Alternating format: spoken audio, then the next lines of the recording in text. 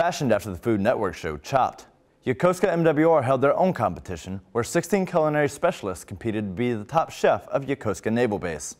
Petty Officer 2nd Class Kirk Putnam was there when the sailors unleashed their inner master chef.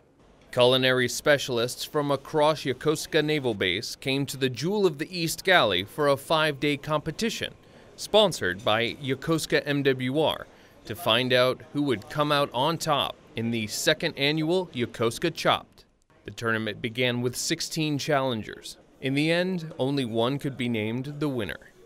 I've always wanted to do something similar, just based on watching TV shows that do the exact same thing.